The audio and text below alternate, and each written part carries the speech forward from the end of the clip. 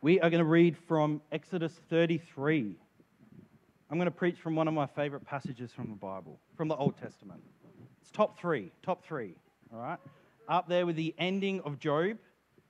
If you have half an hour and you want me to blow your mind about the ending of Job, I can do that. But we're going to talk from Exodus 33. So if you open up your Bibles, we'll start with Exodus 33, verse 12.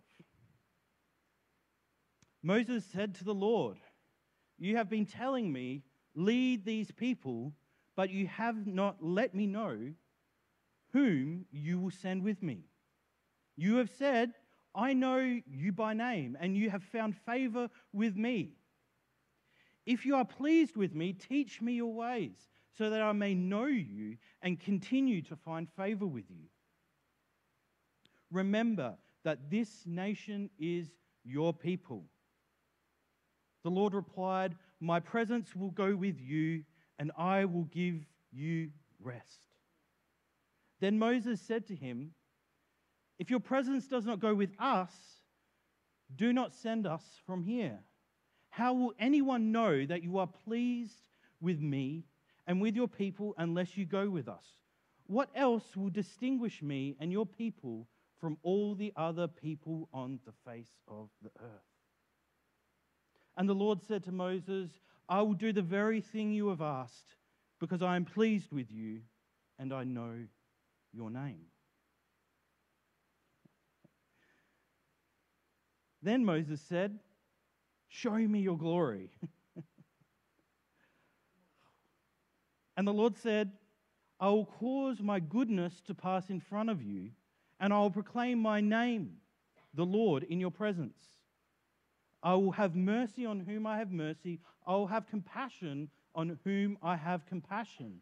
But," he said, "you cannot see my face."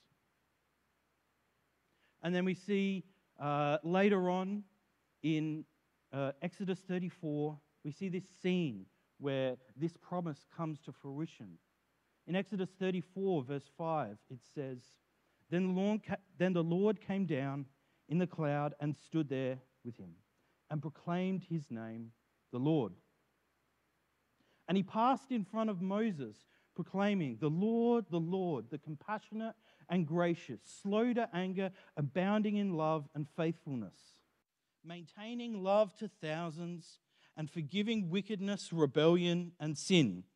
Yet he does not leave the guilty unpunished.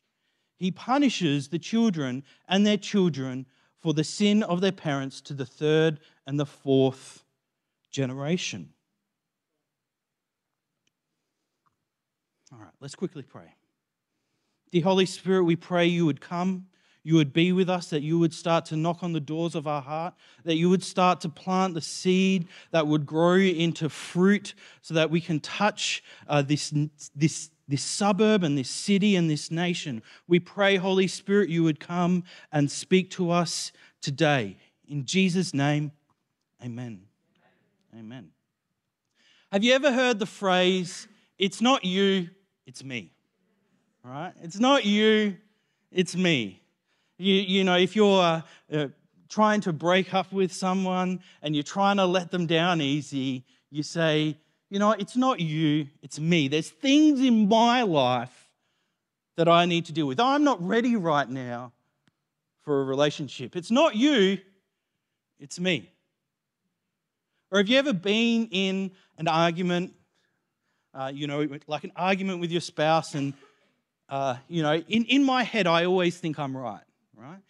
Something's blown up at home, and I always think I've acted rationally, I've acted maturely, I've acted like an adult would act. And then as you come and you talk with your partner, you realize that you're the one that's at fault, right? And all of a sudden you realize, oh, it's not you, it's me. The problem here, it's not you. You have done absolutely everything right. It's not you, it's me. Well, today I want to reverse this. I want to speak, it's not me, it's you.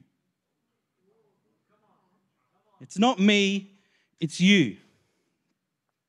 You see, because one of the key characteristics, I think, of a mature Christian is actually their whole walk, their whole life isn't about them.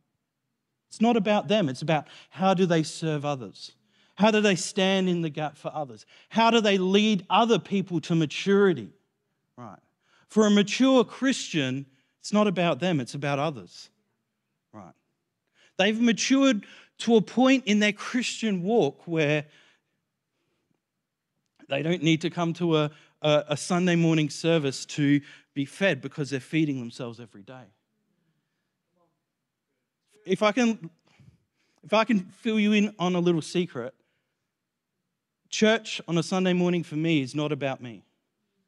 It's about bringing my boys to Sunday school, right? It's about coming and worshiping God, and then it's coming and about building other people up, right? It's actually not about me. Hey, it's great if I get something. It's great if I get an overflow, but it's not about me. It's about others. And today I want to speak about it's not me, it's you, all right? It's not me, it's you.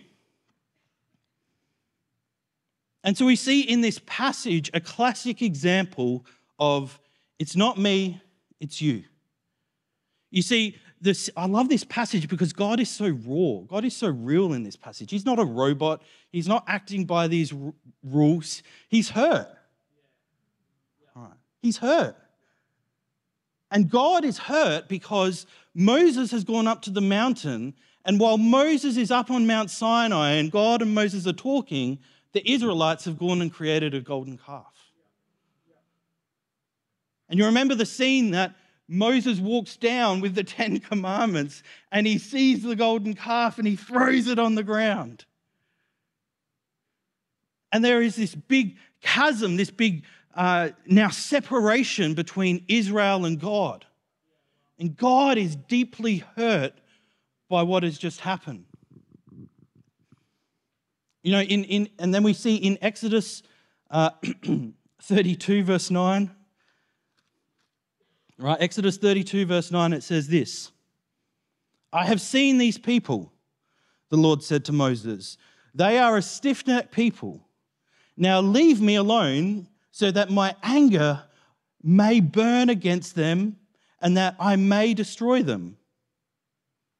And I will make you into a great nation. One of the things I teach my students is you've always got to look at the pronouns, at what's happening here. God says to Moses, step aside, Moses, I'm going to burn them. And I'm going to turn you into a nation. He says, I'm done with Israel. I'm just going to burn them all. But Moses, you are now Israel.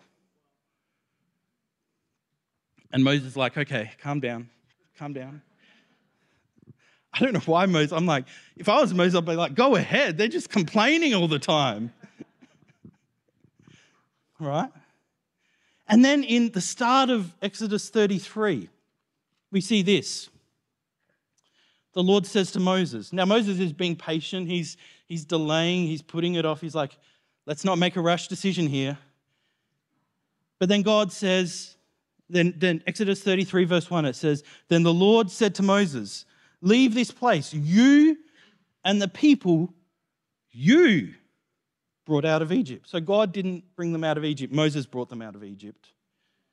And go up to the land I promised you to Abraham, Isaac, and Jacob, saying, I'll give it to your descendants. I'll send an angel before you and you'll drive out all these people. Go to the land flowing with milk and honey, but I will not go with you because you are, a stiff-necked people, and I might destroy you along the way. God is angry.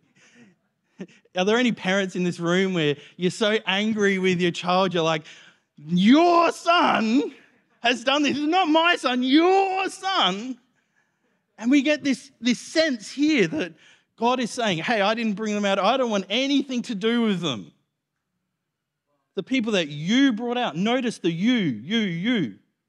God is on the verge of completely disowning Israel because of the golden calf incident.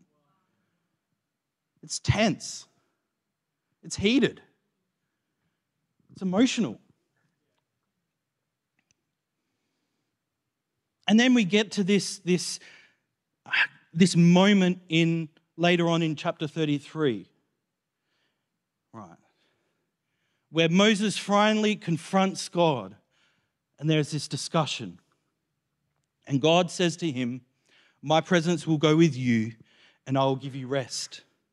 And then in verse 15 it says, then Moses said to him, if your presence doesn't go with us, don't send us from here. And you're like, Moses, don't you have your hearing aid on? He's just said he'll go with you. Why all of a sudden do you need to make this point? Again, trying to get, God has already said, I'm going to go with you. Now, one of the interesting things here is that in our English language, I can say you, Jake, singular, or I can say you, the church. We don't really talk about you all, do we? So what God says to Moses here is, I will go with you, singular. He's saying, I'm not going with the people. I'm going to go with you, Moses. Right? But I'm not going with Israel. And so that's why Moses then turns around and says, no, you've got to come with us, plural. Right? You've got to come with all of us, God. He's actually standing in the gap and not just saying, God, I need you with me. I need you with my whole family, with my whole nation, with all of these people, God. You can't just come with me. Right? You're not actually angry with me. I was up on the mountain while they were building the calf. Right. And so Moses here is standing in the gap for his people. Again, he's up on the mountain when they do this. He has absolutely no guilt at all in this situation. And yet Moses is willing to stand in the gap for his people. Right? Because it's not about me, it's about you. It's not about me, it's about you. I remember when I was single before I met Hannah, I bought a block of land. And I had this great vision to be a sort of real estate mogul with all of these investment properties. And I'm like, okay, first step, buy a block of land, build a house. And I bought a block of land, and I was trying to build this house as a single man. And it wasn't working. I couldn't get the finance to get this house built. And then I met Hannah and we got married. And even we had this block of land and we were paying interest on this block of land, but we couldn't get finance for it. It was like we were knocking and knocking on this door and it was always shut. And in that, it was about 2 years of our marriage before we were able to sell it. We put it on the market. It was on the market for like a year. It's just this ridiculously long, drawn-out process where we lost thousands of dollars. But you know what I love about my wife? She never once turned around and said, this was a property you bought when you were single, and now my money is going to pay the interest on this property. Right? Because it's us. It's not about me. It's about you. It's about all of us. Right? And this is what we see in the Bible continually, over and over again. The mature Israelites, right, the really good ones, stand in the gap. Daniel. I love Daniel's prayer in Daniel 9. Right, he's done all these incredible things. He slept with lions. He's gone and had this amazing fast. He's done all these incredible... He's been holy and righteous and blameless before God. And then in chapter 9, he prays this prayer. And what he says, we have sinned. We, Israel, have sinned. Now, Daniel hasn't sinned at that point. He's one of the good ones, right? He's righteous. But yet Daniel stands in the gap for his people. Right? Daniel takes on the sin of his people even though he wasn't a part of it. You following me here? It's not about me, it's about you. Likewise, Jesus, we can point to Jesus. Right. Jesus becomes the very personification of Israel. He takes on Israel's sins. And what does Mark 10:45 say? The Son of Man did not come to be served, but to serve. To give his life as a ransom for many. It's not about me, It's about you. Being mature in our walk with Christ, being mature means that it's not just about me, it's about you. It's not just about me and my walk and my experience with God. It's actually about how do I serve the new Christians? How do I serve those that are struggling in their faith? How do I serve those that are actually just struggling in life? Right. It's not about me, it's about you. And so I want to ask you, what situations in your life is God calling you to stand in the gap for? What situations is God placing you in? And you're like, God, why are you putting me here? It's just yuck here. It's just doesn't make sense. I don't like it. It's not my fault. Maybe God's actually placing you there to stand in the gap. Maybe God's actually placing you there because he wants you to think about others, not just about yourself and your walk with him. You with me here? It's not just about me, it's about you. This is what I love about Moses, right? So we see Moses, he's talked God down from the ledge, right? God was willing to burn 1 million people. He's willing to burn the whole Israelite nation. And Moses talks him down from the ledge, right? They're back at square one. And you think, okay, Moses, quit while you're ahead, right? And what does Moses do? God, show me your glory. Now, the crazy thing is that no one else in the Old Testament asks God this. Abraham, right? Abraham had all these incredible promises. Abraham's the father of the faith. Abraham never says to God, show me your glory. Noah, he has this big old boat ride with God. Never says, show me your glory. Joseph goes through years and years of hardship and eventually gets to the second position in Egypt. Never says, show me your glory. David, Solomon, the prophets, none of them have ever said to God, show me your glory. And Moses has gone through this tense situation, and then he comes to God and says, no, actually, I want more. No, actually, I want more. Show me your glory. There's something childlike about Moses' relationship with God, right? That he can just go, okay, I've taught you down from the ledge. Okay, now show me your glory. I want more. I'm not satisfied with just getting back to square one.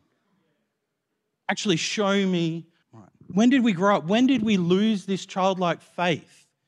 If growing up means that I don't ask God for more, I want to be childlike in my faith. I don't want to just accept the position that God's put me in. I actually want more. I remember, part of my story is that God called me to be a teacher and there wasn't any job. And, I did year after year of a PhD with no position at the end. And then finally, about 2 or 3 months before my PhD ended up, before I was going to finish my PhD, a position opened up here at Alpha Crucis. And it was this incredible long walk of faith for year after year after year that me and my wife went through. And I remember finally getting into that position. And as clear as day, God said, don't settle. Don't settle. You've got your dream job, don't you dare settle. Don't you dare stop asking me for more. Don't you dare just settle into where you are. I think there's something about wanting more in God. That's part of why I started a YouTube channel. I just want more. Right? I want another walk of faith like that one before. I want to do more and more for God. I want to just settle for the people that can come into my classroom. I want to reach people all around the world. You're with me? It's not about me. It's about you. And you see the thing about this, right? The thing about this request is that it actually touches the generations. Because Moses asked for more, he actually sets up a pillar for generation after generation after generation.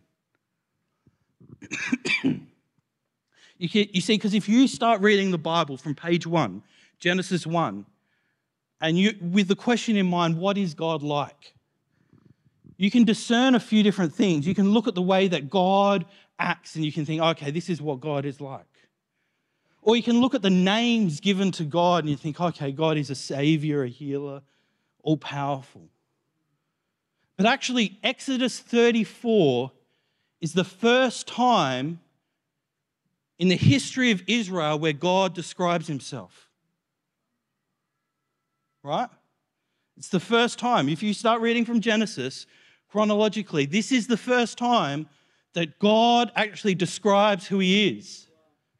It's called the self-revelation of God. Right? That he's compassionate, gracious, faithful, abounding in love, maintaining love to thousands. Right?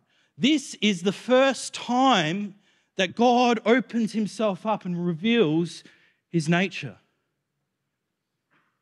You with me here? Because Moses asks for more, he gets more. He gets a clearer understanding of who God is.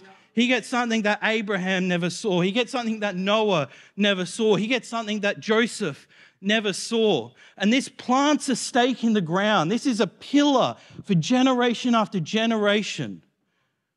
When they're in despair, when they're destitute, when they're sitting there thinking, has God completely abandoned us? They look back to this passage. And this is the rock on which they base their hopes for God's restoration. Can I give you a couple of examples? Micah 7, verse 18 and 19. If I can have that up. Micah has just delivered this incredible judgment on the people. And so Micah's left thinking, is God just going to abandon them? Because they don't seem like they're repenting. Micah says this, who is a God like you, who pardons sin and forgives the transgression of the remnant of his inheritance, who does not stay angry forever, but delights in showing mercy. All right? Micah's at this point where he's asking, is God just going to completely abandon us? And then he points back to what? Moses' self-revelation. God's self-revelation to Moses. Nehemiah. Right. Nehemiah is at a place where they've rebuilt the temple and it's not as good as before and the Shekinah glory hasn't come back. And he's sitting there, he's wondering, has God completely abandoned us? Nehemiah 9, 16 and 17 says this, but they, our ancestors, became arrogant and stiff-necked. They did not obey your commands. They refused to listen and failed to remember the miracles you performed among them. They became stiff-necked and in their rebellion appointed a leader in order to return to their slavery. But you are a forgiving God, gracious and compassionate, slow to anger, abounding in love. We see in Noah 4, he uses this for the nations. Right. The reason why Noah doesn't want to go to Nineveh is because he knows God is abounding in love, slow to anger, faithful, and over again. You know, there is this, sorry, it was Noah, not Noah. Jonah 4, not Noah. And then Psalms 145 takes this even further and says, this is God's attitude towards the whole creation. Do you see what happens here? When Moses steps out and says, God, I want more, Moses actually sets up something for the generations. Because it's not about me, it's about you. And that could be negative. It means that we stand in the gap for other people, but it can also be positive. We actually press into God so much that it's not about me, it's about the generations that come after me. You with me here? I'll finish with this story and then I'll conclude. You know, I remember when I was a young boy, my dad brought me to Planet Shakers. And this was back in the day when it was like 500 people, you know, in the Paradise Auditorium. They weren't even filling the the stand. It was just on the ground. And I was 11 years old. And you had to be 13 to go to Planet Shakers. And I watched my dad, who was an ACC credentialed minister, outright lie about my age. And this wasn't just like a once-off. This was 2 years in a row. He lied about how old I was because he wanted to get me into that room. My dad actually took 3 or 4 days off work and took me and my brother to those early Planet Shakers meetings because it wasn't about him. It was about me and my brother. All right. And I remember being in those meetings, some of the first times where I really felt that transforming presence of God. I was standing next to my dad in those early Planet Shakers meetings. It's not about me. It's about you. It's about the generations.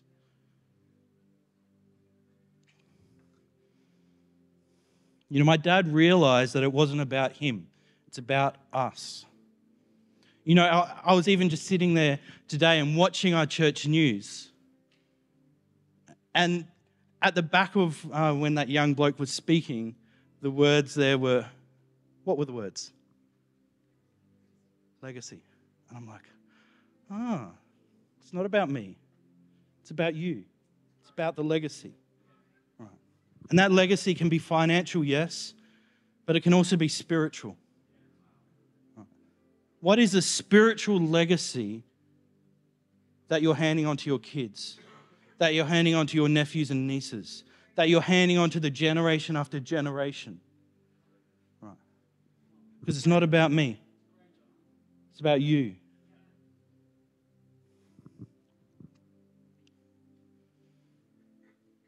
I want to just close with this question. Why does God speak to Moses like this? Why does God open himself up to Moses? Why does God choose Moses? Why does God open himself up and reveal himself to Moses more than almost any other person in the Old Testament? And I wonder actually whether it's because Moses stands in the gap, that he actually is God. He actually is godly. He's actually showing something of the love of God. And the love of God isn't just this cuddly little thing we have in our heart or this nice little feeling or this systematic statement of the love of God. The love of God is an action. And Moses stands in the gap. And he creates a legacy for generations. So my question here to you is, what legacy are you leaving behind?